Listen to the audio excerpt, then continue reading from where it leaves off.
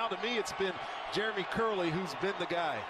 And on the Ram defense, will it be Aaron Donald or someone from the secondary? Play clock running down.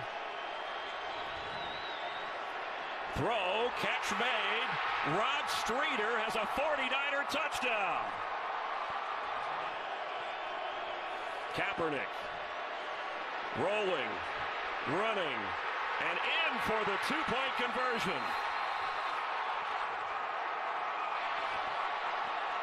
Seen this numerous times with the 49ers. Get your athletic quarterback on the edge. It's a run-pass option. He can throw it. He can run with it. He decides to run and gets their two-point conversion.